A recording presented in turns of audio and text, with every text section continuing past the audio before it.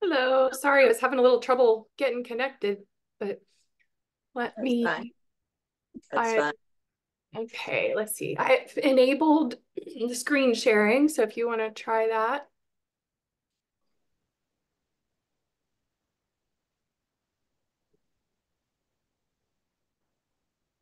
What country are you in right now? I'm in Florida. Oh, okay.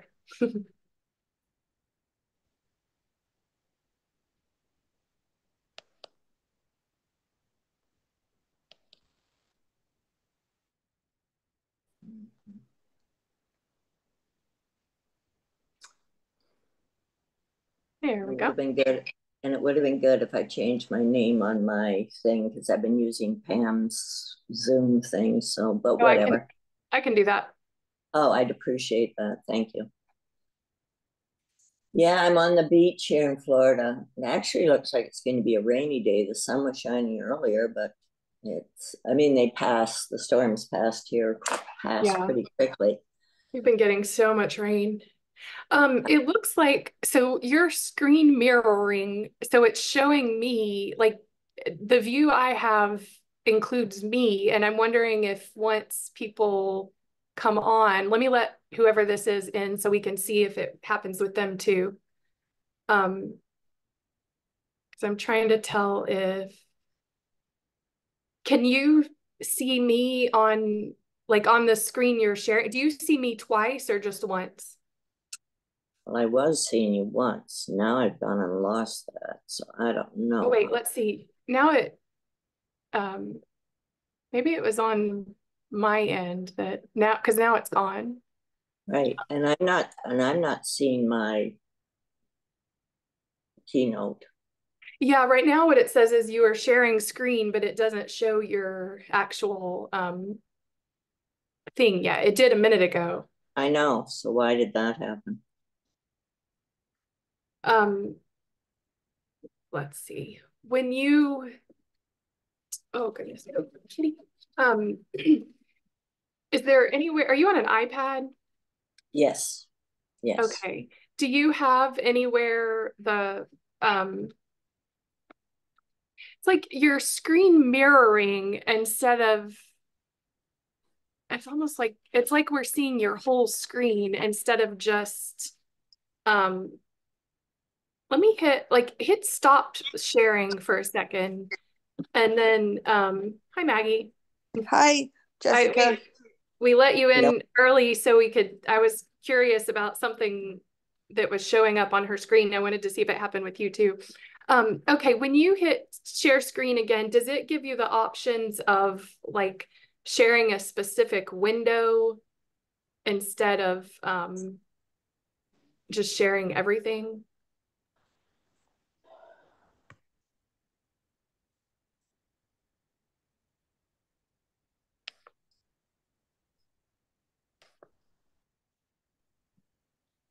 Mhm. Okay, it's back now. And but And you're still there. yeah, I mean, I can if I turn that off, can you minimize the oh, there, I you just I did it. just sort of flipped it off. Okay, good. Okay. So yeah. Um, all right, then yeah, we should be good to go. Um, and about how long is it? I think you said in your email and I don't remember. I think about an hour. Okay. Mm. And I would wait till the end for questions. Okay. We can do that. All right. I might go reheat my coffee. So everything seems to be working on your Uh, end? yeah, I think so. Okay. What makes me so nervous is Hamilton's sister's class had an Ishmi a couple of months ago, and I think because she had hymns, music added to it, it was too long or something. She was coming from Texas and doing it in Oh, Hamilton.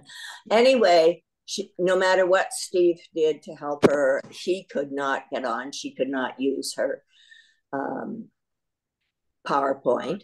And huh. then Dan Richard was on Praise and Worship about a month ago, and he ended up at the end saying, "Well, I had and he's not a techie kind of guy, but He Yeah. said, I had this beautiful PowerPoint and none of you got to see it because he Oh, couldn't get on. And I think his too was because he had some music at the end. And it just makes the file way too big, I think. yeah. Okay. Well, I yeah. don't have that, but it just Yeah. was starting to make me nervous. So I have Yeah. everything written out in hard copy that I did by hand because I had no way to copy it, uh, with a printer. And so, yeah, it's, Yeah. Well, hopefully, yeah. hopefully we won't have any issues. Um, okay.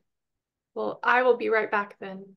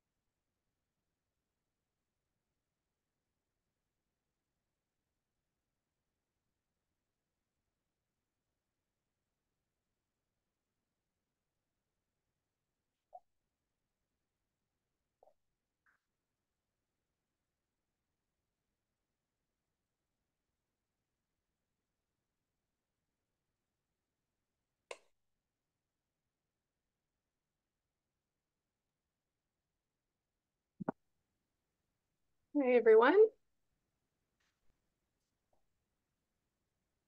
So you're back. I'm back. Yeah. Mhm. We'll give it a couple more minutes. People are still joining. So Tuesday, I flew from Costa Rica to Toronto and then Toronto to Orlando all in one day. Wow. And Tuesday was my 87th birthday. Oh, So happy I birthday. didn't miss a bit of it sleeping Yeah. because there was nowhere to sleep. Yeah. Oh, that can be miserable traveling the phone. Yeah, it was just interesting. I didn't realize in Costa Rica at the airport, and it's a beautiful airport in San Jose, but I was like as tall or taller than every single person there. Oh, It's wow. like I never thought of myself as being tall growing up. But when you get to Central America and I guess South America, we're just tall. Yeah. When I went to Scandinavia, it was the opposite experience. Oh, Everyone true, was, true. And Vietnam people seem to be quite tall, although Chinese not so much. But yeah, it's interesting. Mm-hmm. see, maybe we'll give it, well, it's 9:34. We'll give it another couple minutes. I asked on the email I sent out if the time change was the time from noon to 9:30, if that was keeping people away. Because it's hard to know because it Right, dropped off when we came back from the summer, and so you don't know like what else changed, over the summer. People may have just gotten out of the habit anyway. And I only had one response from someone who has like a standing appointment at 10 o'clock on Saturdays. No one else gave any feedback. I know there were a couple of people who 9:30 worked better for, so, but I'll keep kind of trying to get feedback on that and see if people want to go back to having it later. It can right, be hard to find a day, right. And a like at the time. middle of the I mean, day. it didn't matter to me, so I didn't Yeah. comment. And later this month, you've got Clady giving the study weekend. Yeah, next weekend. It's coming Oh, up. weekend, We've okay. got a study weekend actually today. We've got a study today Right. Yeah. at 1 o'clock, starting at 1. Mhm. But we all heard that on Doug's thing from on James. We had it one of the nights Oh, on Doug's class. okay. Yeah. Well, Uh, and that might be part of why we only have a handful today, but it was small last time too. So and we'll just it's not 1 o'clock, so it's not like it's this morning. So yeah, yeah. Well, maybe prompt like an hour or half hour before, because I've noticed there isn't a prompt for this morning. Yeah, I try to sometimes do that, but usually I send the email out, a week before or so, to remind people, and then I just kind of don't get around to doing it, but that might Yeah. help too. If you, I bet if you gave a prompt right now, maybe a few people would join in probably in the next 5 minutes. I'll give that a try. I'll send out an Yeah, email real quick. can't so hurt. how's your mom doing, Jessica? Oops. She's good. She is it's 8:30 in Arkansas. That's a little early for her to be, I mean, she's probably awake, but that's a little early for her to Right, be in a right. class. But yeah, she's good. She's probably gonna come here in April, for a week or so. Hmm. Let's see. She was on Doug's class. Was it yesterday or the day before? Anyway, she was on Doug's class this week. Your mother. Yeah. Yeah, last night I saw her. I haven't been on up until last night. Okay.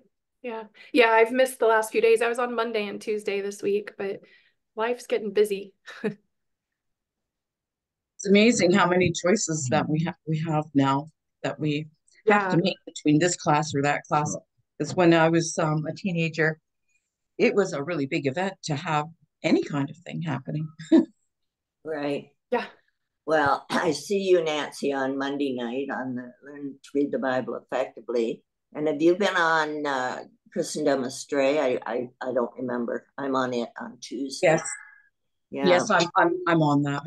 And it's just, I mean, we all know what it says pretty much, but it to me it's just nice to be with a group discussing the Bible and so on. Like what Yeah. else we got to do? Mm-hmm.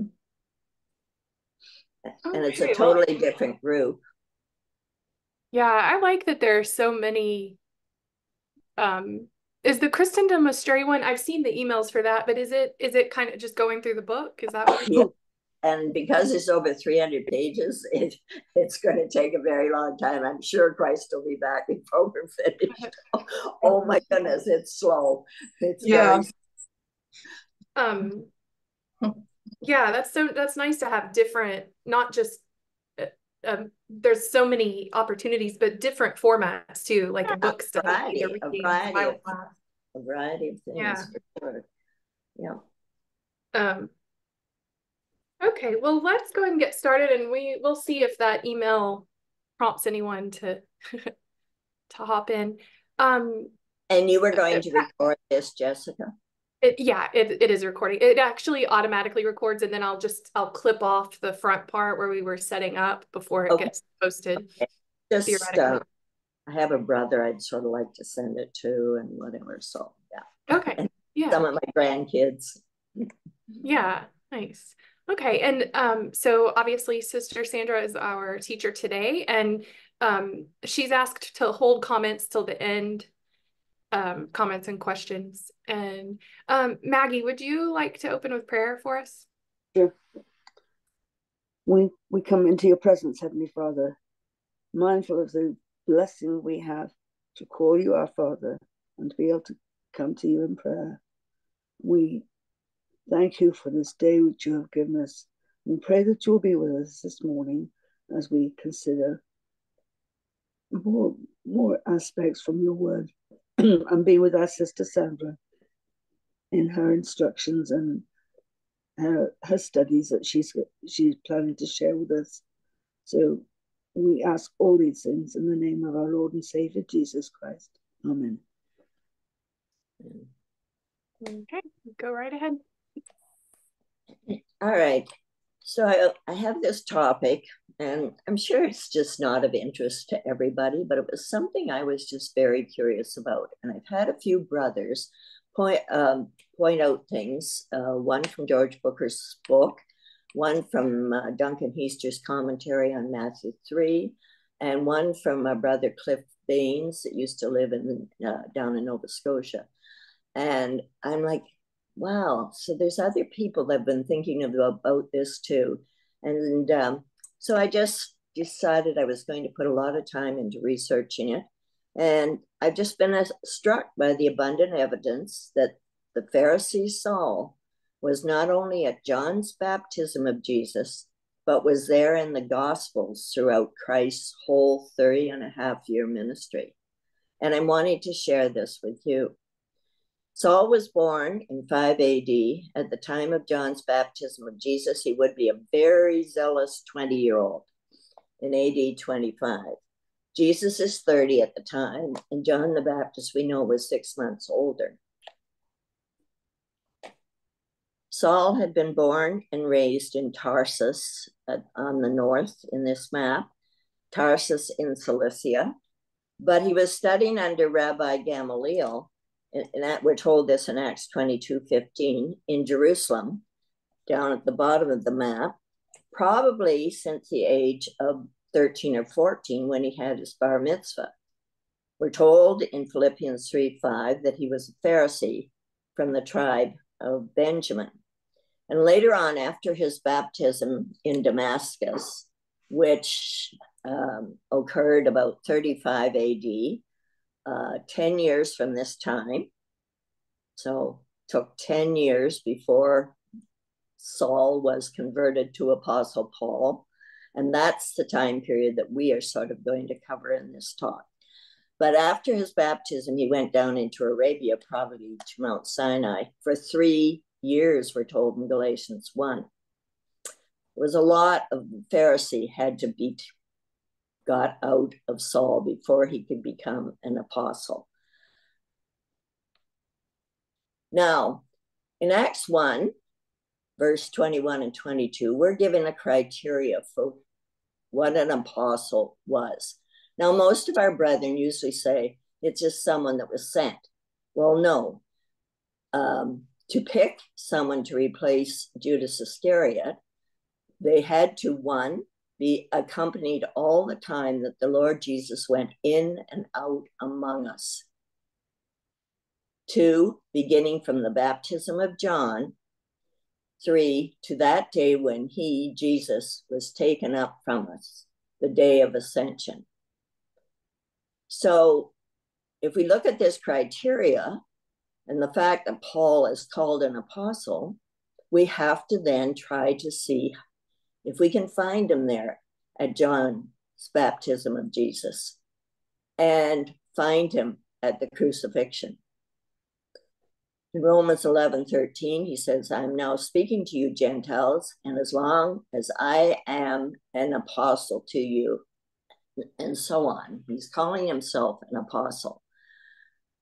I am free. I am an apostle. This is 1 Corinthians 9:1-2. I have seen the Lord Jesus and have led you to have faith in him. Others may think that I'm not an apostle, but you are proof that I am an apostle to you. And in 1 Corinthians 15:8-11, last of all, Jesus was seen of me also, as of one born out of due time. So it seems to be a different calling, different dispensations for Paul, and also Barnabas, because he also is called an apostle. For I am the least of the apostles that am not meet to be called an apostle, because I persecuted the church of God. For 7 years, he persecuted the saints from the time of the crucifixion until he was converted. But by the grace of God, I am what I am. And his grace, which was bestowed upon me, was not in vain. But I labored more abundantly than they all. Yet not I, but the grace of God, which was with me. Therefore, whether it were I or they, the other apostles, so we preach, and so you believed.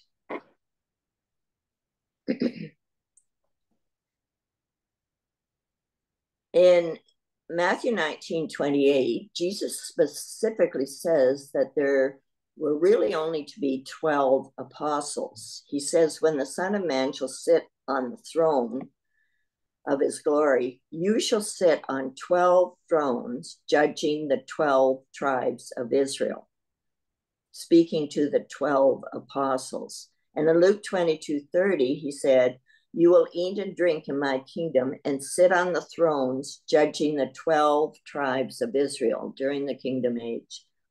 So 12 apostles. People like Titus, Timothy, Silas, John Mark, Apollos, James, Jesus' half-brother, who wrote the book of James, they're never called apostles.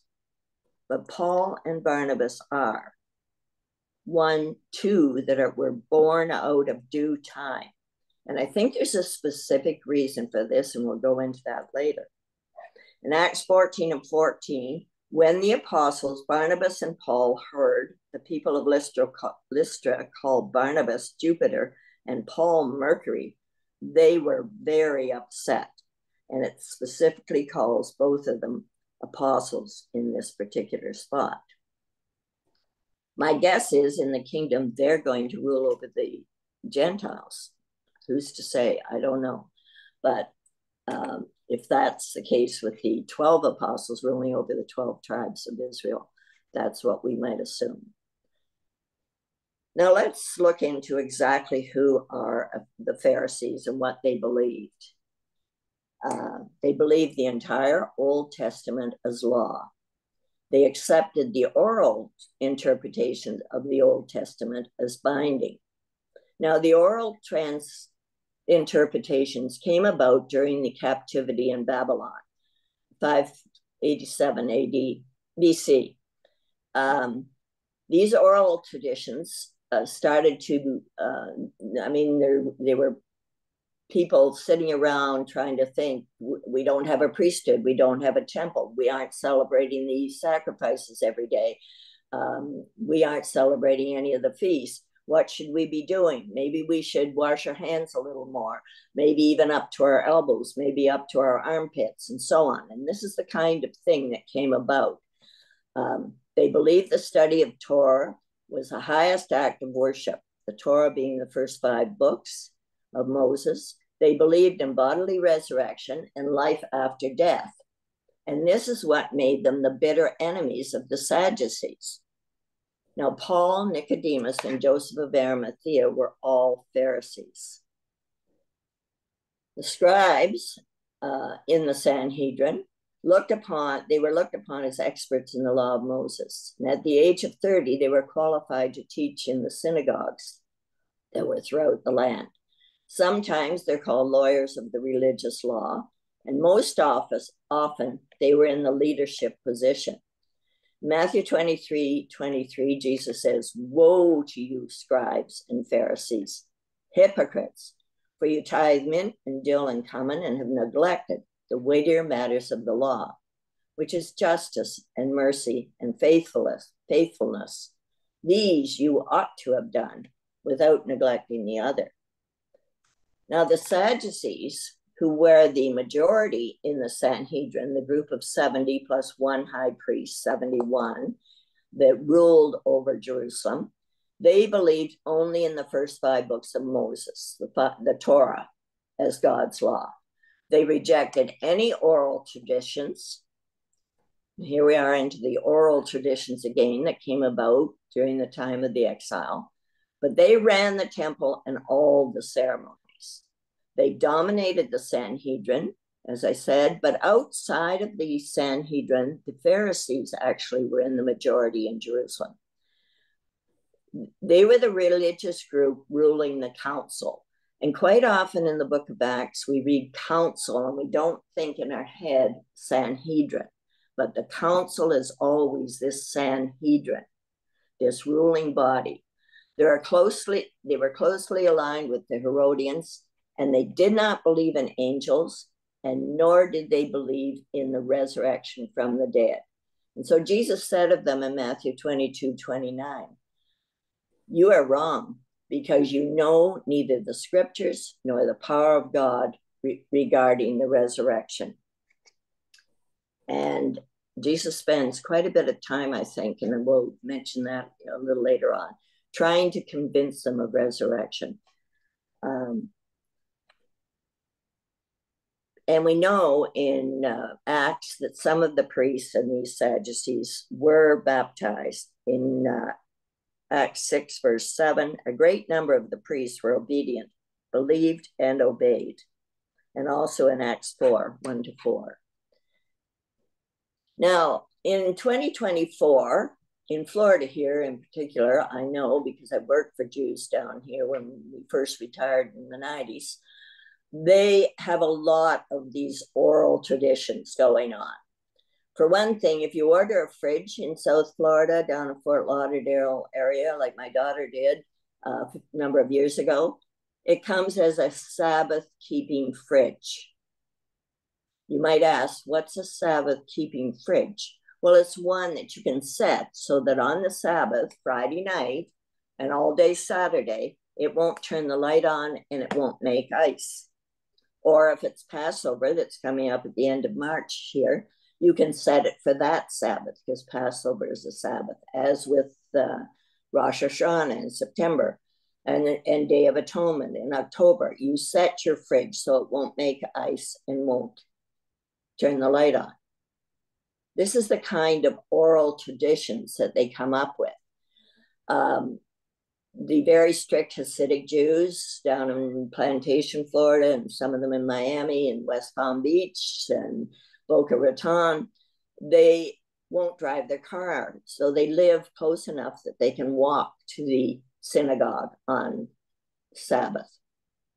But when they walk, you can wear a sweater, but you can't carry a sweater because that's work. You can't carry a diaper bag for your baby. You can push a stroller for some reason. Like, these laws don't make sense, trust me. But like, there's just so many of them. Friday evening, they turn all the lights on, and then they either have timers to turn them off, or they just leave them all on all through Sabbath, because you can't flick the switch to turn them on or off once sunset starts on Sabbath. This is considered work. And that's whenever you read about Pharisees in the Gospels, you need to think about these kind of laws that they were so intent on, these oral traditions.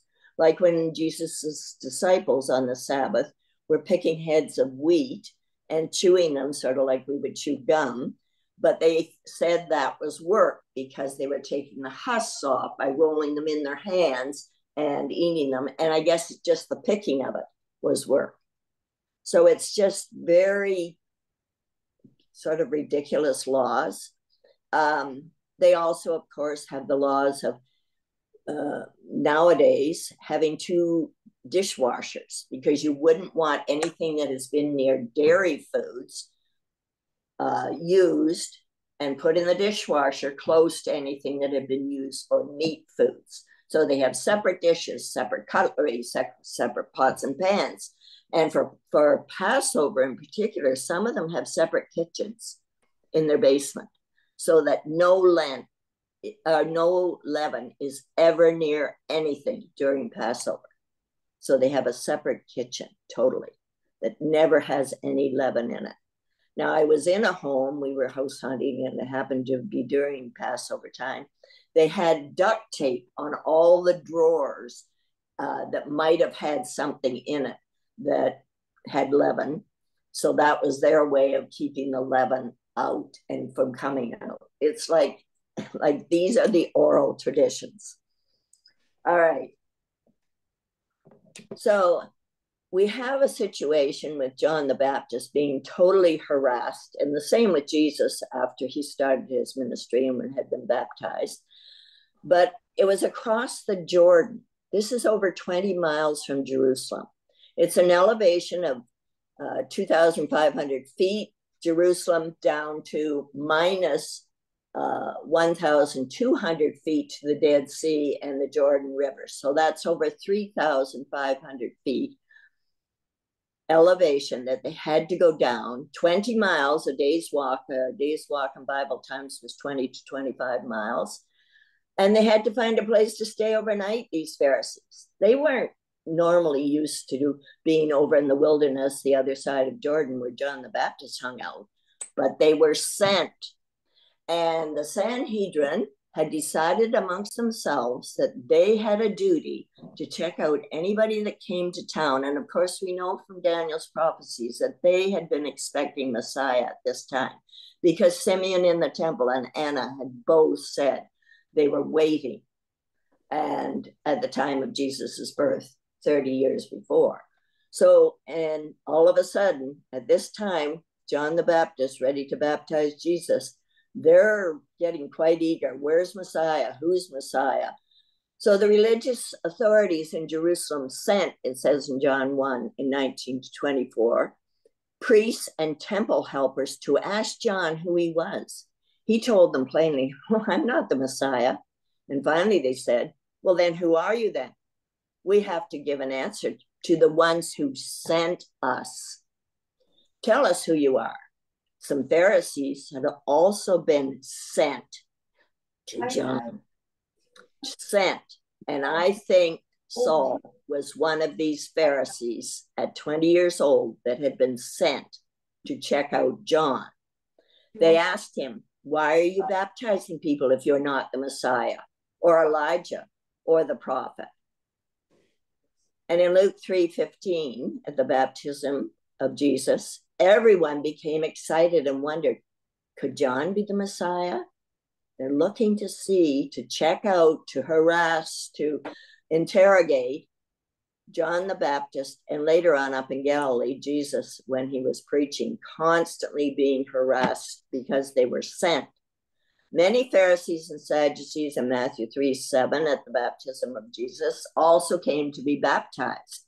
Well, I don't really think they did. They came to check John out. But John said to them, you bunch of snakes, who warned you to run from the coming judgment? And after the strictest sect of our religion, Saul said, or Paul later says, that when he was Saul, he lived a Pharisee in Acts 26:5. But John had a great influence on Saul. In Matthew 3 and Luke 3, but when he saw many of the Pharisees and Sadducees coming to his baptism, he said to them, brood of vipers, who warned you to flee from the wrath to come? And we're going to look into this from the notes on these chapters from Duncan Heister's Bible Companion. Therefore, bear fruits worthy of repentance, which they didn't. And in Romans 6, we know that John's baptism had a big influence on Saul, because he wrote the chapter that's used at every single baptism I've ever witnessed in my 66 years since my own baptism. Saul wrote the chapter on baptism. He knew about baptism. Where else would he learn about it if he hadn't been there? So, in Duncan's notes, getting things straight in our lives is a question of immediate response. He warns people to flee from the wrath to come.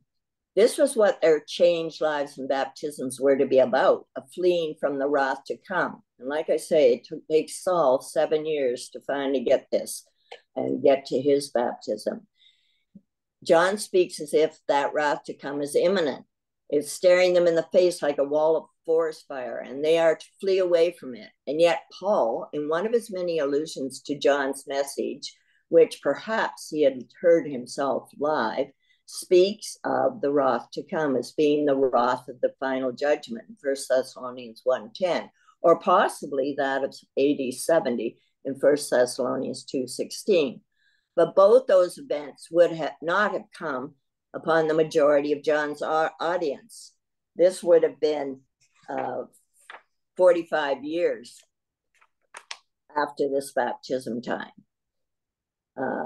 70 AD. So none of them would have been alive. John then, I think, is speaking of something different. And the day of wrath to come is clearly ultimately to be at the Lord's return at our judgment. Revelation 6:17 and Revelation 11:18. Yet John zooms his hearers forward in time to perceive that they face condemnation and judgment day right now as they hear the call of the gospel. This was a feature of John. He had the faith which sees things which were not as though they already are. When he looked at Jesus walking towards him, he commented that here was the Lamb of God. Okay. A phrase the Jews would have totally understood as referring to the lamb which was about to be sacrificed on Passover at the end of John 1, the first Passover in Jesus' ministry time, John 1:29.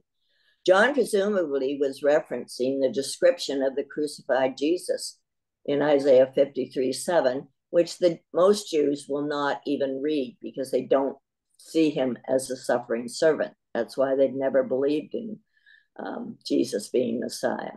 But John, he foresaw it all. It was as if he saw Jesus was already being led out to die, even though that event was over 3 years distant. And so he could appeal to his audience to face Judgment Day as if they were standing there already. And we need to have that same perspective because we don't even know if we'll still be alive at the end of the day. John the Baptist's ministry was so that the crooked nation of Israel should be made straight and ready to accept Jesus as Messiah. In Luke 3:5, God's enabling power was present so that this might have happened.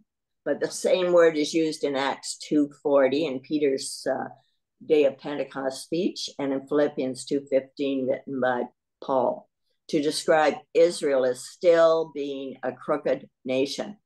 John's preaching, like ours, was potentially able to bring about the conversion of an entire nation. So instead of being discouraged by the lack of response to our witness, let's remember the enormous potential power which there is behind it. Every word, witness of any kind, a tract left lying on a seat, or one in a laundromat that I know someone found, and in fact, 2 people found, and happened to end up in the truth, brothers in Christ, has such huge potential conversion power lodged within it, a power from God himself. John's mission was to prepare Israel for Christ, so to figuratively bring low the hills and mountains, the proud Jews at first century Israel, and raise the valleys, that is, inspire the humble with the real possibility of salvation in Christ. Paul uses this same Greek word for bring low no fewer than 3 times concerning how the gospel has humbled him. Acts 20:19, 2 Corinthians 11:7, and Philippians 4:12. It's as if Paul is saying, John's preaching did finally have its effects upon me. It did finally make me humble enough for the Lord Jesus. And as John made straight paths for men's feet that might come unto Christ in Matthew 3:3, so did Paul in Hebrews 12:13. There was another reason behind John's appeal for repentance. It was that he perceived how eager God is to forgive and how our acceptance of that forgiveness is his glory and his salvation. John says, quoting Isaiah 40:4-5, that if men repent and ready themselves for the Lord's coming, then all flesh shall see the salvation of God in Luke 3:6. But he is changing the quotation. Isaiah said that all flesh shall see the glory of God, but saving men and women is the thing that God glories in. Just a bit more here. Paul especially wants his hearers to imitate him. And this is what they have seen in him as he preached they were to do. So I suggest the emphasis should be on who told you to flee from the wrath of God. The sense is not, you lot of sinners, and where did you lot hear the need for repentance? Rather, is it a rhetorical question? Who warned these Pharisees and Sadducees to flee from the wrath to come? Well, it was John himself.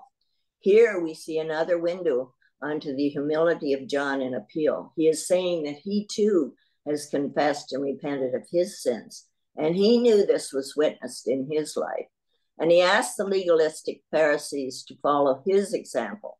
John was asking them to repent of their legalism and accept Jesus as Messiah. And it would seem that John had had to pass through that very same path himself, fleeing from the Essenes legalism, which it seems that he had got association with. And Elijah, John's role model, was another man who was led to repent of exclusivism and legalism. He said 3 different times in 1 Kings 18:22, even I only are left. Well, no, in 1 Kings 19, verse 18, the Lord says 7,000 prophets have also not bowed their knee to Baal. So we have to be humble. We have to repent. We have to come to obey in every point. The point is clinched by a look at the Greek word translated warned. It literally means to exhibit or exemplify. John was the pattern for them. And if Paul was indeed amongst that crowd of cynical Pharisees, Paul was ultimately John's most stellar convert, although little did he realize it at the time. The same can happen with our preaching. We may make converts years after our death, and the lesson comes home clearly that the preacher or the teacher is to be the living embodiment of his or her message. Walk your talk, the word being preached made flesh by the preacher. To flee from the anger to come is a very common idea of Paul's, especially in his letter to the Romans. Romans 1:18, Romans 2:5, Romans 2:8, Romans 3:5, Romans 4:15, Romans 5:9, Romans 9:22, Romans 12:19, and Romans 13:4-5, and in 1 Thessalonians 2:16. This surely alludes to here in speaking, wrath has come upon the Orthodox Jews. Jesus seems to say that it is now possible for that group to flee the coming wrath. Even in this life, the frame of opportunity can come to an end before even our death. We just don't have the time to repent and be baptized. So it's imperative to speak to others about the urgency of this, especially now as we see the Lord's appearance so close. Paul alluded to some parts of the Gospels much more than others. An example of this is the way in which he alluded extensively to the passages related to John the Baptist. I would suggest that the reason for this is that he saw John as somehow his hero, one of whom he had a deep respect. In doing so, he was sharing the estimation of his Lord, who also saw John as one of his greatest believers. There are many unconscious links between Paul's writings and the records of John, indicating how deeply the example and words of John were in Paul's mind. And there's a few here from Matthew 3:7 that Paul quotes in 1 Thessalonians 1:10, 1 Thessalonians 5:9, and in John 3:3, He quotes it in 1 Corinthians 15:47. Or consider how John said that wicked Jewry would be hewn down in Matthew 3:10. And of course, Paul uses this to describe the Jewish branches, how they'd be cut off in Romans 11:22 and Romans 11:24. Paul saw himself as being like the best man who had betrothed the believers to Christ in 2 Corinthians 11:2-3, just as John had described himself as the friend of the bridegroom in John 3:28. Or again, reflect how Paul's mention of John, just happens that he mentions John, the Baptist, in Acts 13:24-25, and it adds nothing to his argument. It seems out of context, but it surely indicates the degree to which John was never far below the surface in Paul's thinking. So I know this has been lengthy, but I just thought it was so important to see these connections, because we never think of that. We never go there. And of course, where do we have, like I said before, the longest chapter and the chapter used most often at baptisms? It's Paul's writings. So then we have to consider, was Saul a member of the Sanhedrin? And I think we can prove that quite easily from his own writings.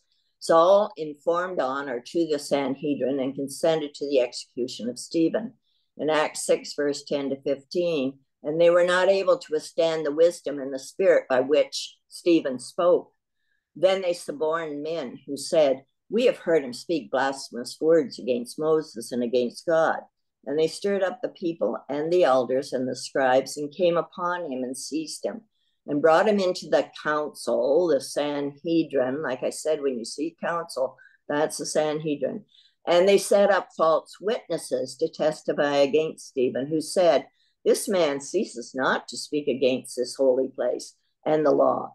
For we have heard him say that this Jesus of Nazareth shall destroy this place and shall change the customs which Moses delivered unto us." And all that sat in that council, the Sanhedrin, fastening their eyes on Stephen, saw his face as it had been the face of an angel, really.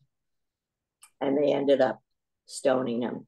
In Acts 7:57-59, but they cried out with a loud voice and stopped their ears and rushed upon him with one accord, and they cast him out of the city and stoned him. And the witnesses laid down their garments at the feet of a young man named Saul the Pharisee that we're trying to understand today. And they stoned Stephen, calling upon the Lord and saying, "Lord Jesus, receive my spirit." Saul was possibly personally debating with Stephen in Cilicia, the Cilicia synagogue in Jerusalem. Paul, having come from Cilicia, as I said before, up in Tarsus, he was familiar with people from there. In Acts 6:9-10, it says, "But one day some men from the synagogue of freed slaves, as it was called, started to debate with Stephen. They were Jews from Cyrene, Alexandria, Cilicia, and the province of Asia. None of them could stand against the wisdom and the spirit with which Stephen spoke.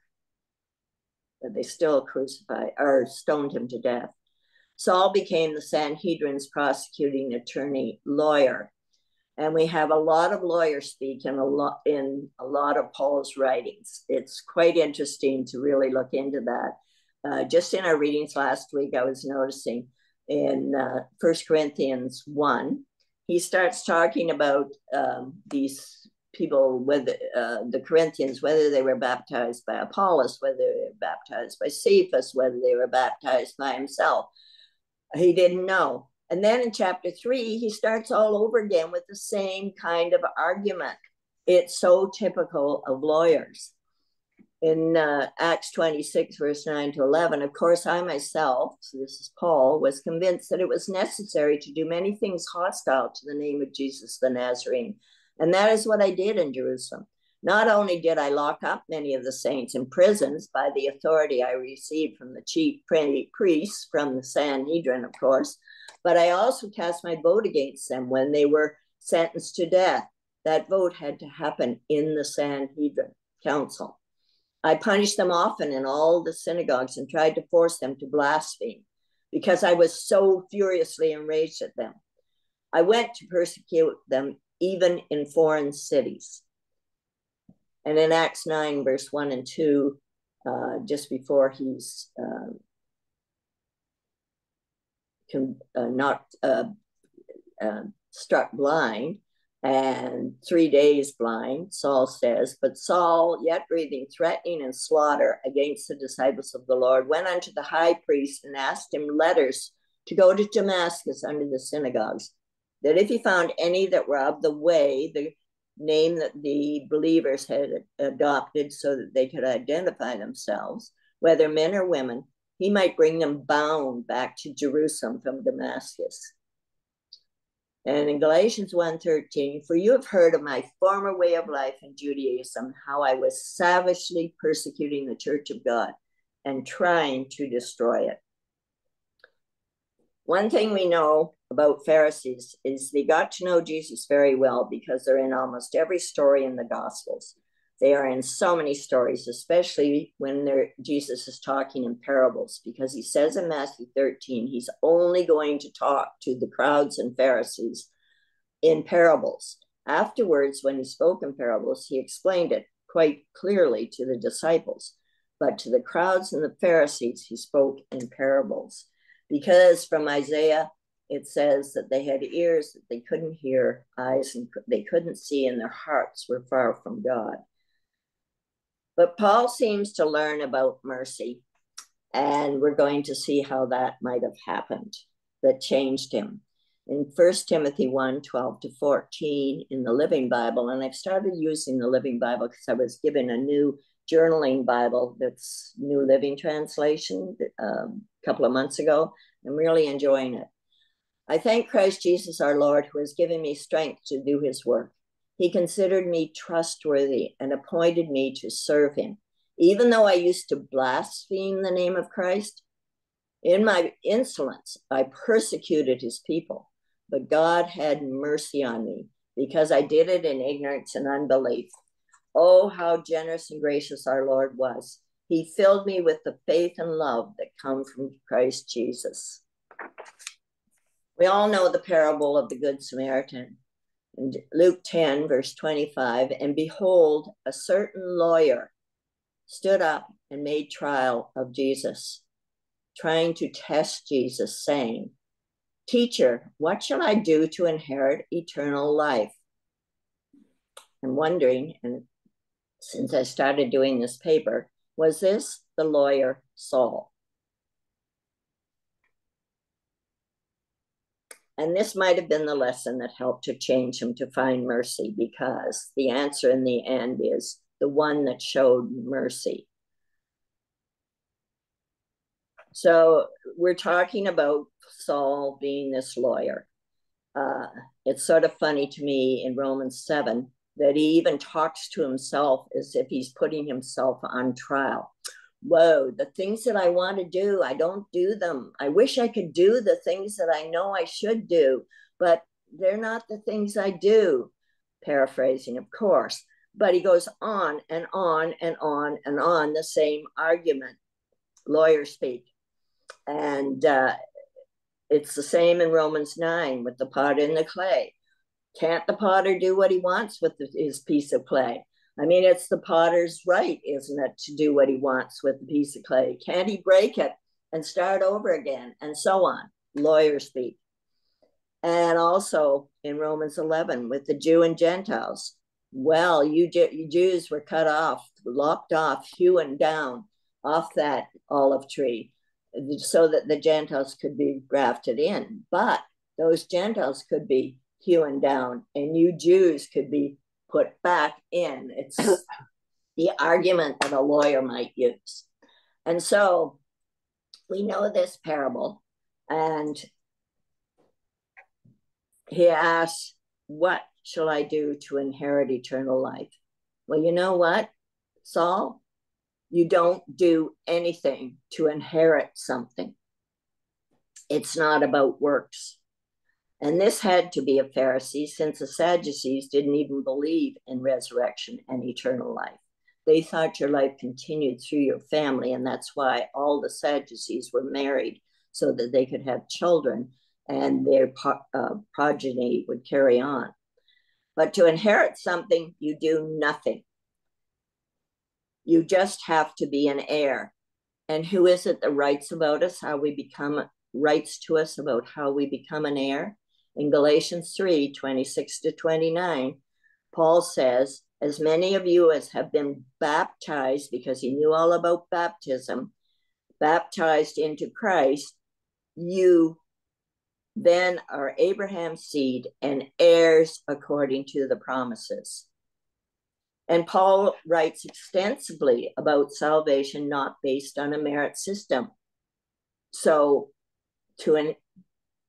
what must I do? Well, you do nothing, because it's by grace in Ephesians 2:8 that you're saved. Paul learned this lesson.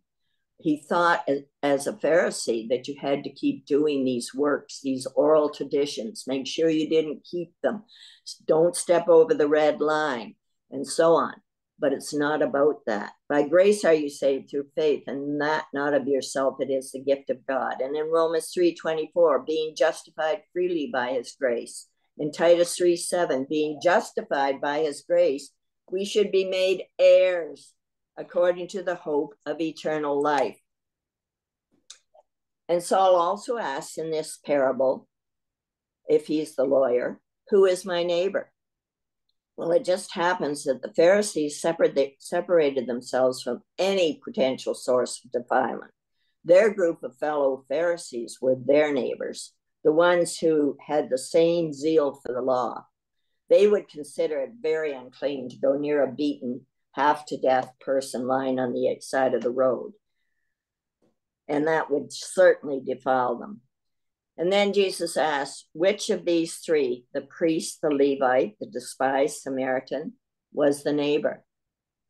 Saul, as a Pharisee studying under Gamaliel, would have understood exactly who this priest was, exactly who the Levites were, and exactly who the despised Samaritan would have been. And Saul's answer is the one who showed mercy. He that showed mercy on him. And Jesus says, go and do thou likewise. And Paul writes in Romans 11:30-32, once you Gentiles were rebels against God, but when the people of Israel rebelled against him, God was merciful to you instead. Now they are the rebels. And God's mercy has come to you so that you too will share in God's mercy. For God has imprisoned everyone in disobedience, so he could have mercy on everyone. Paul learned about mercy, and possibly from this parable.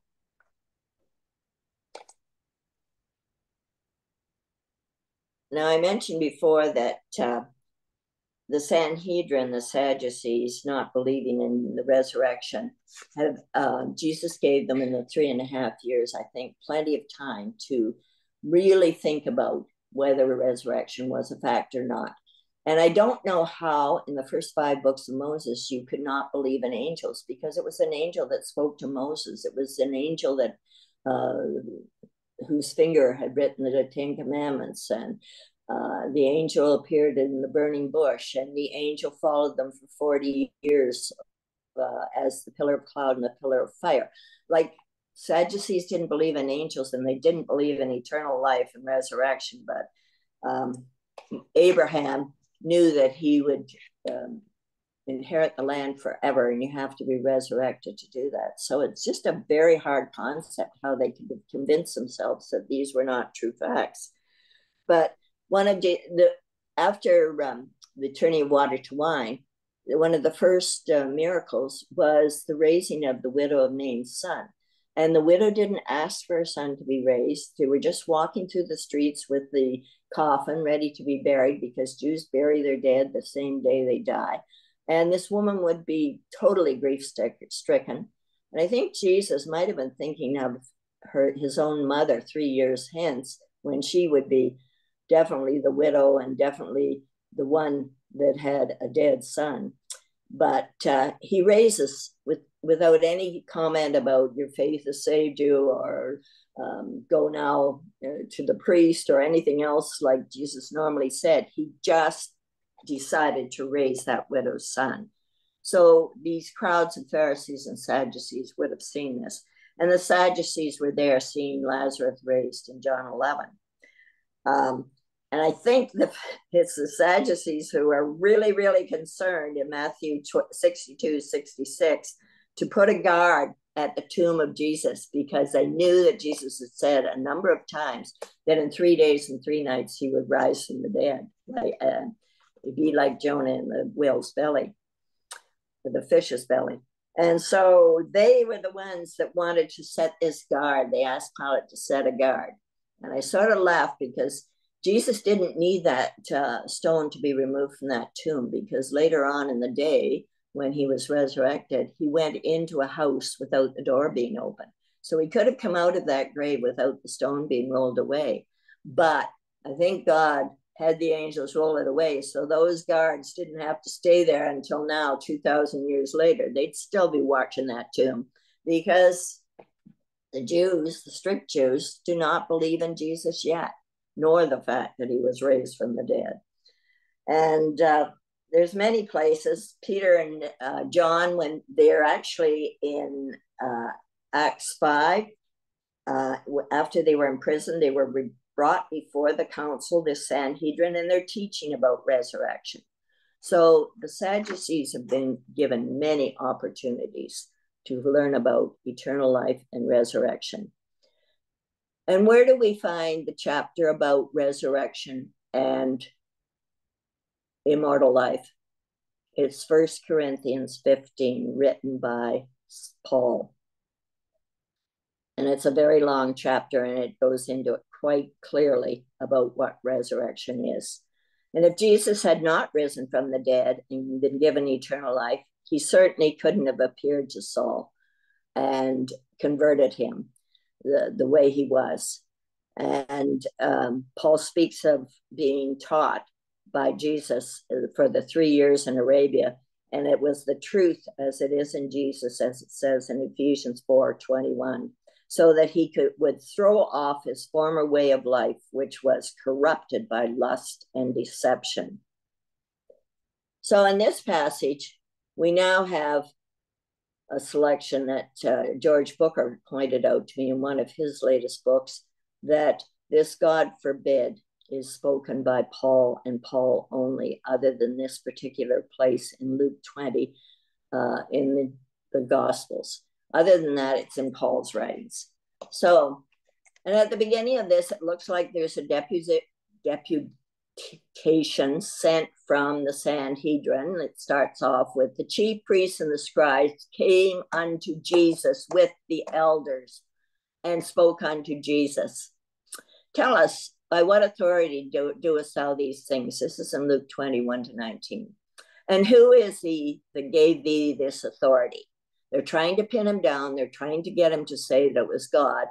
Like at his crucifixion, they asked him the same question, and they would have convicted him right here immediately. And this is only a week before Passover, when this chapter is being spoken of.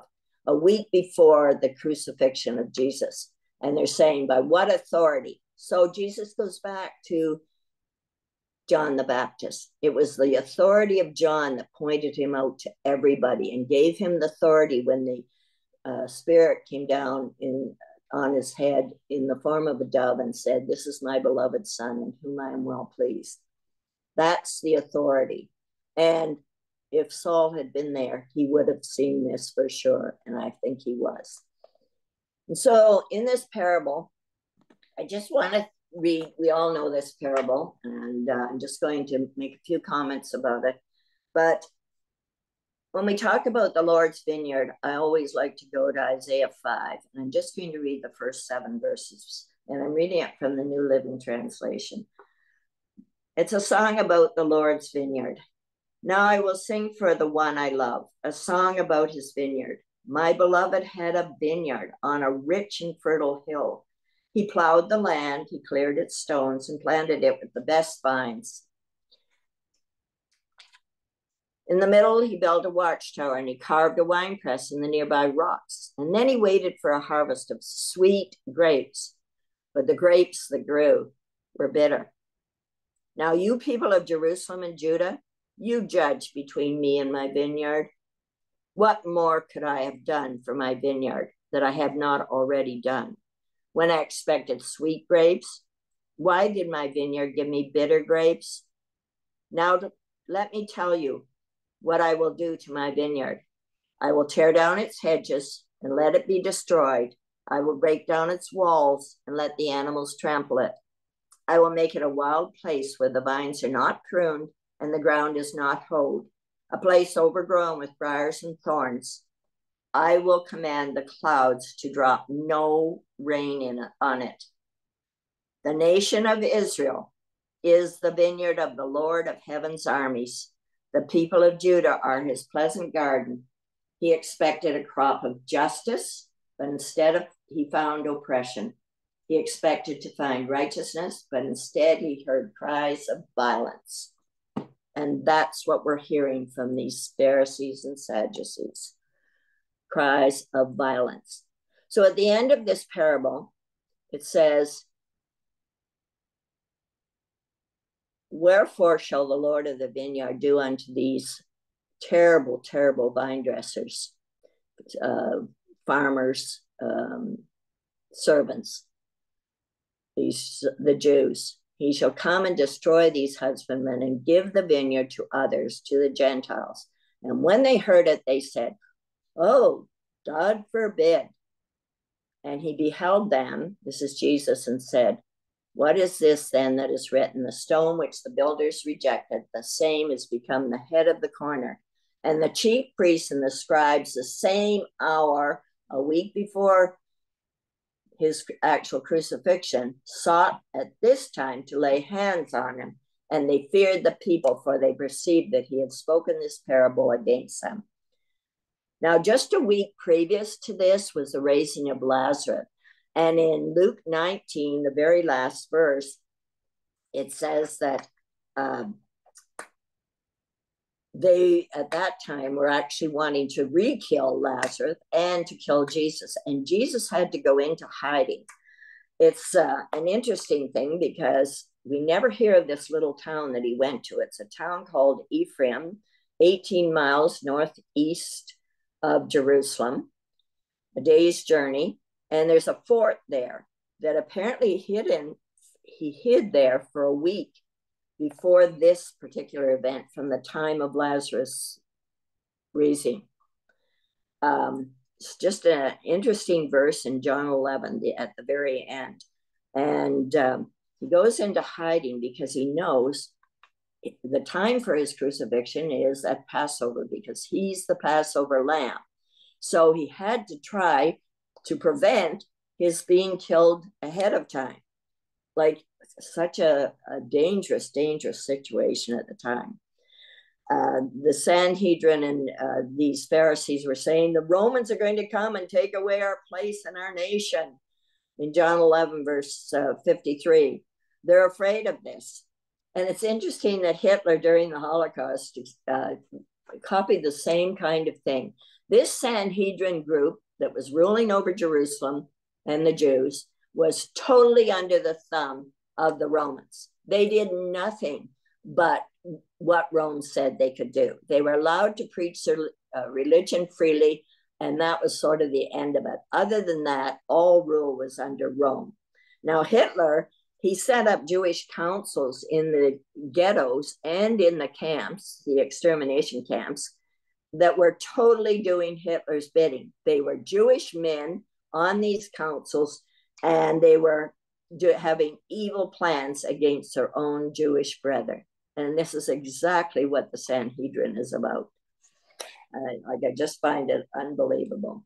So let's see where we see God forbid.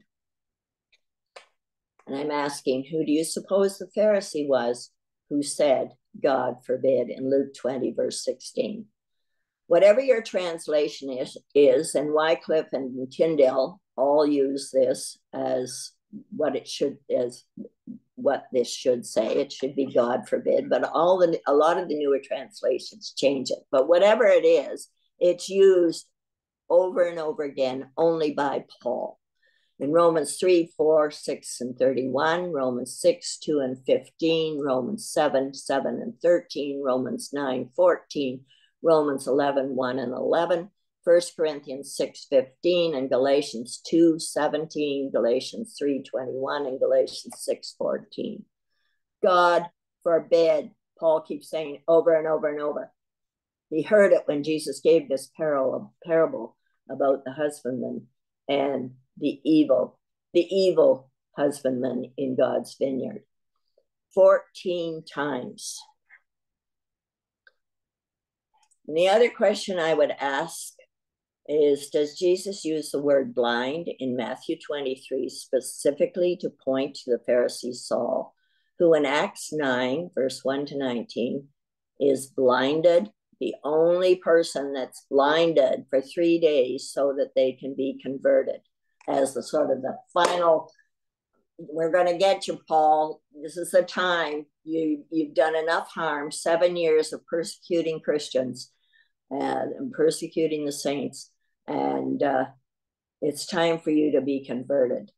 Matthew 23, 6, you blind guides. Matthew 23, 7, you fools and blind. Matthew 23, 19, you fools and blind again.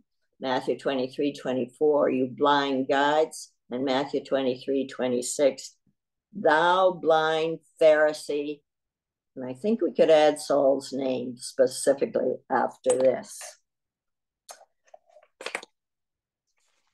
And in John 9, verse 40 and 41, after Jesus gave sight to the man that was 38 years blind from birth, and this was 6 months at the Feast of Tabernacles before the crucifixion, some of the Pharisees asked, are we blind also? Whoa, yeah, you're quite blind, Pharisees. And Jesus replies, but if you were blind, you wouldn't have any sin. And it's pointing back to Isaiah 6, 9, and 10, as I said before, that he mentions when he starts talking in parables in Matthew 13, verse 14 to 16. He says that he's only going to speak to the crowds, including these Pharisees, that were sent from the Sanhedrin in parables, because they're blind, they can't see, they have ears, they can't hear. You Jews, Paul says in Romans 2:19, he's following up, almost sounding like Jesus. You Jews are convinced that you are a guide for the blind, as he had been, blind leaders of the blind. And in Revelation 3:17, we know that Jesus denounces the Laodiceans because thou sayest, and to me, you could point this to the Pharisees as well as to ourselves, of course. You say, I am rich and increased in goods, and I have need of nothing, and knowest not that thou art wretched, miserable, poor, blind, and naked. The Pharisees definitely fit in this category. And was Saul, the Pharisee, there during the night preparing to convict and crucify Jesus Christ, both in the Sanhedrin and before Pilate? He makes a stunning comment, Paul does, in 1 Timothy 6:13. Christ Jesus, who made his good confession before Pontius Pilate. I cannot imagine Paul, a lawyer, saying this if he received it as hearsay. He made a good confession before Pontius Pilate. John 18:33 to 38, Pilate says, are you the king of the Jews? So you are a king? Jesus says, you say I am a king. I was born and came into the world to testify to the truth. Pilate says, he's not guilty of any crime, because he had made a good confession before Pilate. And Paul seems to be quoting this. In Acts 22, verse 30, and in 23, verse 1, Paul addresses those Jewish people, men in the Sanhedrin, when he's on trial at the end of Acts, brethren. And it sounds like he's buddy-buddy with these men in the Sanhedrin during his trial. He speaks brethren. He's known them all along. He's been their buddies all through this harassment of Jesus. Peter, when he addresses the Sanhedrin in Acts 4 and 8, he says, rulers and elders of the people. They weren't brethren to Peter, but they were brethren, buddies, friends, this group of Sanhedrin. So I find that interesting. How does Apostle Paul describe his life before his conversion in 35 AD? 10 years after he was at John's baptism and 7 years after the crucifixion of Jesus as Saul the Pharisee. He says great persecution against the ecclesia in Jerusalem. This happened between 28 AD and 35 AD. So that the believers were all scattered abroad except the apostles. And that statement alone to me is extremely interesting because the apostles, with the full power, without measure of the Holy Spirit, did not obey the command of Christ in Matthew 28, Luke 24, Mark 16, and Acts 1. Go into all the world, go into Judea, Samaria, and all parts of the world to preach the gospel. They were hunkered down in Jerusalem for these whole 7 years. It was the believers that were scattered because they were afraid for their life. They didn't have the power of the Holy Spirit, and they had to be scattered. And it's the believers that needed the encouragement and comfort in all these countries of Asia Minor and Greece and so on, and Rome, that Paul was sent to preach to finally. But he didn't go preaching for another 10 years from now. So it's like 17 years from the crucifixion of Christ before Paul actually went on the first missionary journey. And it seems like he is and Barnabas are called apostles so that they might finally get this message out to the believers throughout the whole world, because the apostles hadn't obeyed. That's all there is to it for 7 years now. It's Philip the evangelist in Acts 8 that went into Samaria and baptized the sorcerer. Anyway, that's just, I've heard talks actually by Brother Alan Eyre on the fact that the apostles just did not obey this command. He made havoc of the ecclesia. Acts 8:3. He entered into every house, hauling out men and women, committing them to prison. Acts 8:3. He persecuted them to death. He murdered people in Acts 22:4, he says. He entered into synagogues, beating and imprisoning believers in Acts 22:19. He was imbued with authority from that Sanhedrin council, he says in Acts 26:10. Which thing I also did in Jerusalem, and many of the saints did I shut up in prison, having received authority from the chief priests. Being sent, as I said, he was sent to John's baptism to check and harass John. And when they were put to death, I gave my voice against them, and I punished them often in every synagogue and compelled them to blaspheme. And being exceedingly mad against them, I persecuted them even unto strange cities. I've already quoted this verse, but it's just important to see how intense he was, how zealous he was for doing what he thought was right. And I'm going to make a comment about how I see that. Anyways, went over and above the call of duty beyond measure, it says in Galatians 1:13. And meanwhile, Saul, still breathing out threats to murder the Lord's disciples, went to the high priest and requested these letters to go to Damascus, and that's why he was there. Struck blind for 3 days and then converted.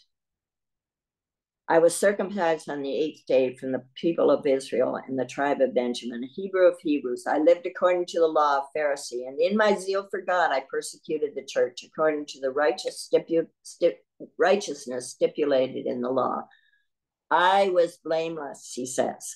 And this reminds me of Eichmann's defense in Jerusalem in 1961 when he was put on trial for his part in the final solution, because he really, the buck stopped at him. He was responsible for killing 6 million Jews, Adolf Eichmann. And his defense was no remorse, no repentance. I don't know why memorials aren't erected around the whole world in my honor. I only did as I was commanded, obeying all our German laws. And I'm paraphrasing this, but this is what he said on trial. And it sort of sounds like Paul's trying to make the same kind of claim. In my zeal, and according to the righteousness so stipulated in the law, I was blameless, really. Showing no mercy, but he learned about mercy, as I've tried to point out. I am grateful to the one who has strengthened me, Christ Jesus our Lord, because he considered me faithful in putting me into ministry, even though I was formerly a blasphemer and a persecutor and an arrogant man, but I was treated with mercy. And in Acts 9:31, we have sometimes these small little statements jump off the page to me, but they're so important, and we just don't spend enough time, I don't think, on them. But it says in Acts 9:31, then had the churches rest. And this was in about 38 AD, when finally they realized that they were at rest. Paul had been gone off to Arabia for 3 years, and there was no more persecuting the saints. Oh, what a relief. And at 38 AD would have been 10 years after the crucifixion of Jesus. And they're saying throughout all Judea and Galilee and Samaria, they were edified, finally at rest with no persecution. A persecuting Pharisee such as Saul that had spent all that time. So in Damascus, he fell to the ground and heard a voice saying to him, Saul, Saul, why are you persecuting me? And Paul says, who are you, Lord? I think he knew Jesus's voice. I think he quite well knew Jesus's voice. And he knew it was the Lord, but he was surprised, astonished, taken aback. Why are you persecuting me? And the voice replied, I am Jesus, the one you are persecuting. Now get up and go into the city, and you will be told what you must do. In Acts 9:4-6. Now there's a principle with Jesus that runs through the Gospels. Anyone who receives you receives me. And anyone who receives me receives the Father who sent me. And it's Matthew 10:40. And Jesus says in the Sermon on the Mount, I say, love your enemies. Pray for those who persecute you. In Matthew 5:44. And I'm wondering if all these years, Jesus, even as an immortal, is praying for his enemy Saul that was persecuting for 7 years the believers. But Paul himself says in 2 Corinthians 11:24, of the Jews 5 times received I 40 stripes, save one. So that's 195 lashes. And it was by my own brethren, the Jews, the Jewish believers that became the Judaizers that went about harassing Paul exactly as he had harassed John the Baptist and Jesus himself. But Paul says in Romans 9 and Romans 10, 9, verse 2 and 3, and Romans 10:1, that he actually is praying and is wanting to, or would be willing to give his life for his brethren, these Judaizers, if that was possible. He says that I have great heaviness and continual sorrow in my heart, for I could wish that myself were accursed from Christ for my brethren, my kinsmen according to the flesh, Jewish believers that had wanted to keep the law of Moses along with the grace and mercy of Christ. And you just can't do it that way. And brethren, in Romans 10:1, my heart's desire and prayer, he's praying to God for Israel is that they might be saved. So it would take another 3 years to get the Pharisee out of Saul, but it is possible for us to change. The Lord said, "Go, for Saul is my chosen instrument to take my message to the Gentiles and to kings, as well as to the people of Israel. And I will show him how much he must suffer." And he certainly did. In 2 Corinthians 11, we have a list of his sufferings, and they are just unbelievable. So Ananias went and found Saul. He laid his hands on him and said, "Brother Saul, the Lord Jesus, who appeared to you on the road, has sent me so that you might regain your sight." 3 days later, this is, "and be filled with the Holy Spirit." So instantly, something like scales fell from Saul's eyes and he regained his sight. And then he got up and was baptized. He didn't say, "What shall I do now?" as the believers in Acts 2 said to Peter, "Well, what then shall we do?" No, Paul knows exactly what to do. He'd been there at John's baptism. He knew he had to repent. He knew what was required. And we're not even told, like the Ethiopian eunuch says in Acts 9, "Well, here's water. What preventeth me from being baptized?" No. If you think back to when Naaman the leper was told to go and wash in the Jordan, he says, "Well, no. In 2 Kings 5, I'm from Damascus in Syria. There's great water there. 2 rivers, Arbana and Pharpar. It's called Barada now, but these 2 rivers that he said were so clean and lovely.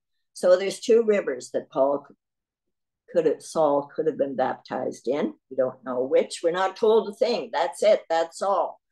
He got up and was baptized because he knew exactly what to do. And he wrote the chapter on baptism that we use. But it would take another 3 years to get the Pharisee out of Saul with direct one-on-one teaching from the Lord Jesus. In the middle of Acts 9:19, it seems that Galatians 1:15 to 18 fits in right in the middle of a verse. And it says, "But when it pleased God, who separated me from my mother's womb and called me by his grace to reveal his Son in me, that I might preach him among the heathen, immediately I conferred not with flesh and blood, neither went I up to Jerusalem to them which were apostles before me," the 12 apostles that are stuck in Jerusalem, "but I went into Arabia and returned again to Damascus after 3 years." So, and then he went 10 years up to Tarsus to preach there before he started his missionary journey. But after 3 years, I went up to Jerusalem to see Peter and abode with him 15 days. So, and some of the teachings that Paul might have heard, if you really look at his writings, when he was those 3 years in Arabia, it's things like this I like to think about because I have the time to do that. But anyway, 1 Corinthians 11:23 in our memorial service, Saul wasn't at the Last Supper, trust me. We're told only 12 apostles were there. But he says, "For I have received of the Lord that which I also delivered to you." So he received this when he was the 3 years being taught by Jesus. In Acts 20, verse 35, he says that we're to remember the words of the Lord Jesus. But it just happens we never have these words written in the Gospels. And he says it's how he said, but we have no record of it. That Jesus apparently said, and probably to Saul when he was in Arabia, "It is more blessed to give than to receive." And in 1 Corinthians 1:17, Paul says, "Christ sent me not to baptize, but to preach the gospel." And we actually don't have a record of that in Paul's writings of when he started to preach. He does say he baptized Stephanus in 1 Corinthians 1 that we studied last week, but he really was not sent to baptize, and Jesus must have told him that during these 3 years. So going back to the criteria for apostles and summing up, they had to have all accompanied all the time that the Lord Jesus went in and out among us, beginning from the baptism of John to the day when Jesus was taken up from them in the ascension. So that's from Acts 1, 21, 22. And Paul is called an apostle. Romans 11:13, I'm speaking to you Gentiles as long as I am an apostle to you. And I am free. I am an apostle. I have seen the Lord Jesus and have led you to have faith in him. Others may think that I am not an apostle, but you are proof that I am an apostle to you. In 1 Corinthians 9, 1 and 2. Now, another word came up, especially during these Hamas riots in every city around the world, pro-Palestinian. And I was led to this by an exhortation by a brother in Arlington. And he said, the word fan, the origin of it, is an Americanism dating back to 1885 to 1890. It's short for fanatic. And boy, I have to say that Saul was a fanatic, 7 years of persecuting the saints. And we have the term team. If you're a fan or a fanatic, you usually represent a team. Well, we could talk about Team Pharisee or the Team Judaizers that ended up harassing Paul himself. And now in the news, we hear Team Hamas. But these people, they really don't know what they're talking about. They've interviewed some of them. They have no idea what river, from the river to the sea, what it even means. So Merriam-Webster says they have an intense, uncritical devotion to a matter.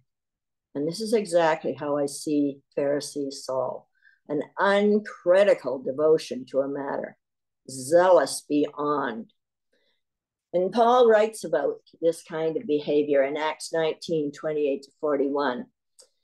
At this, their anger boiled in Ephesus, and they began shouting, "Great is Artemis of the Ephesians." And soon the whole city was filled with confusion. Toronto, Mississauga, Vancouver, London, England, Sydney, Australia, you name it, Paris, anywhere in the world right now. Everyone rushed to the amphitheater, dragging along Gaius and Aristarchus, who were Paul's traveling companions from Macedonia.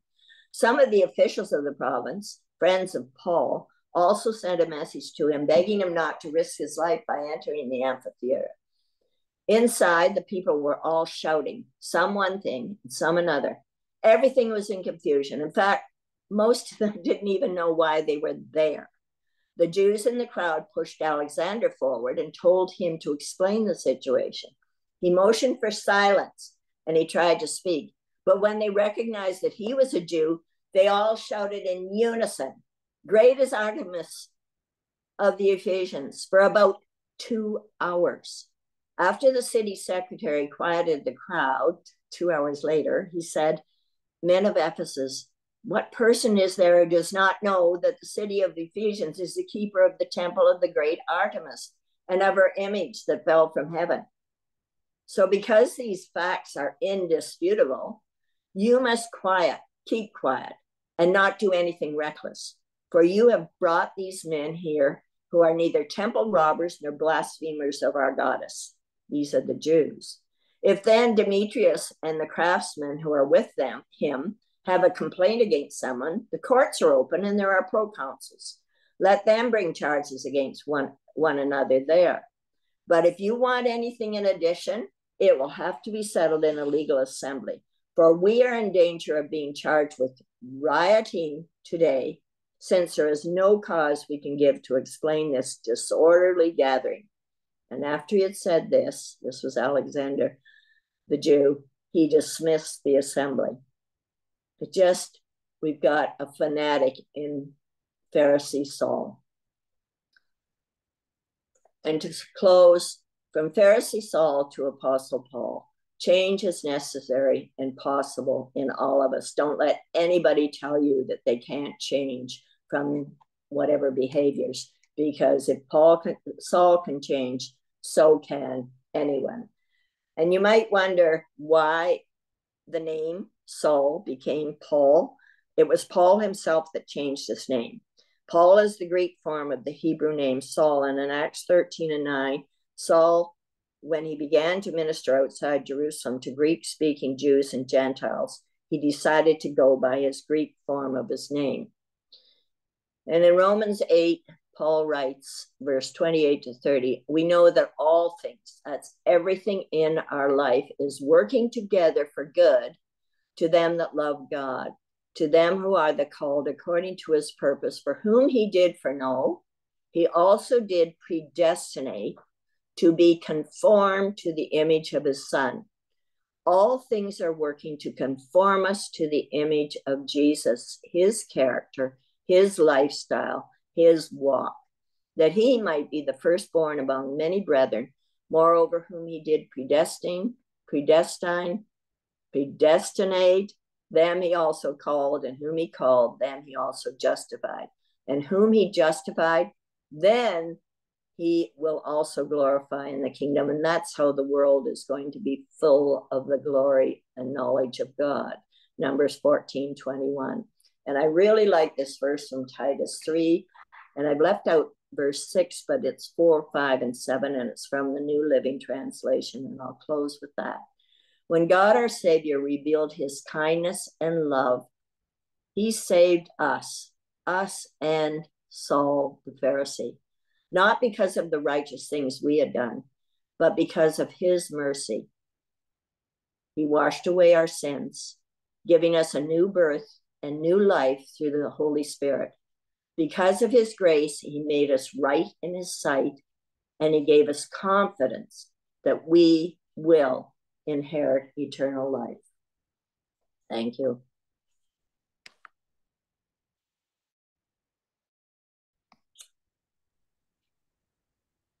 All right. Thank you, Sister Sandra.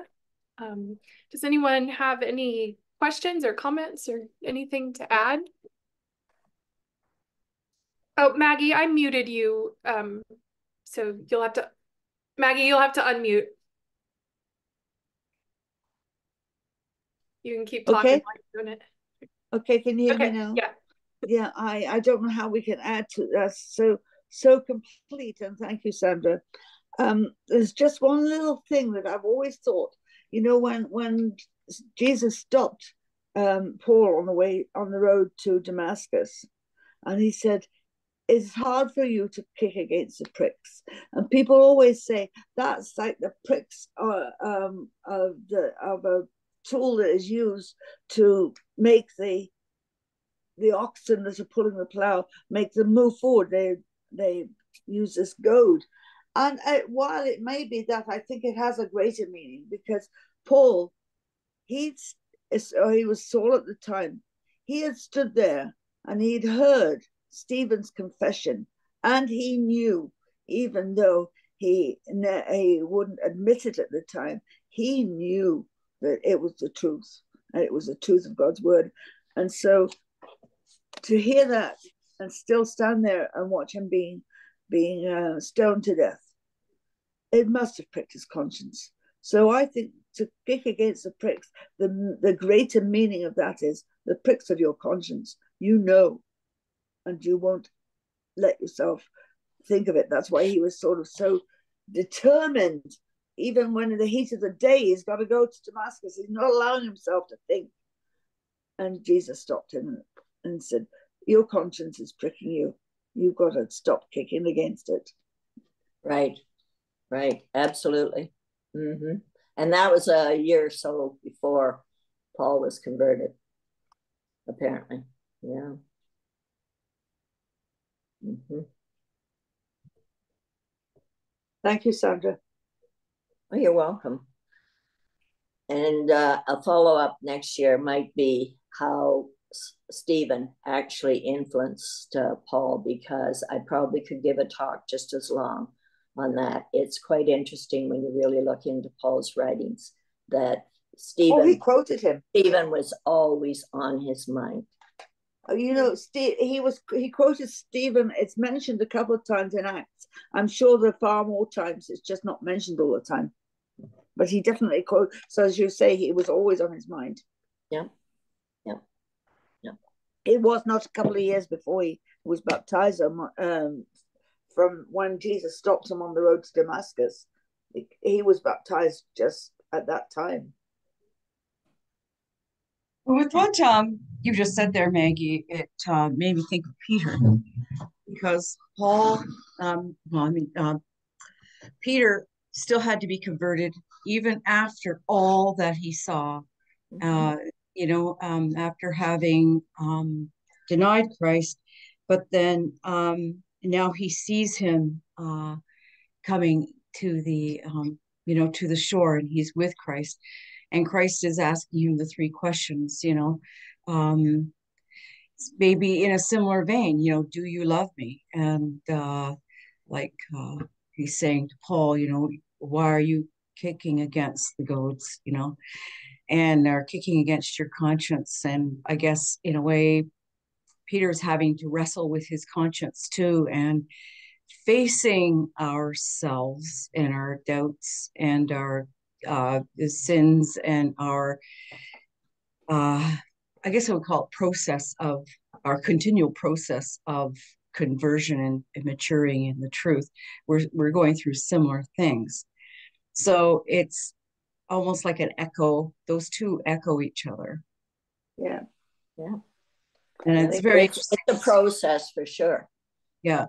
But Paul wasn't alone in that. Peter as well. Peter, in doing what he did, consented, and as did anybody who abandoned Christ at the time, to his death. So we Well, see that. even when Paul confronts Peter in Galatians, there, Yeah, he's needing a conversion, and still, yeah, because he was being a hypocrite, he not was wanting. he was siding with the Judaizers, wasn't he? You're right, and not deciding that, oh no, maybe I won't eat with these Gentiles because that would be not legal. But he'd been told 3 times by the sheet that came down that nothing was unclean. So Paul calls him on it. Mm-hmm. I think that all our lives, there are things that come up like that. Right. I was baptized at 16. And I remember talking to somebody at one time and saying, I wish I could be baptized again because I've gone through, so, I went through 2 or 3 years of rebellion. My father had died when I was 17, but, I wish I could be baptized and start again, but that's not the way it goes. You do, and all through your life, you have to be converted. You keep on working at it. Yeah.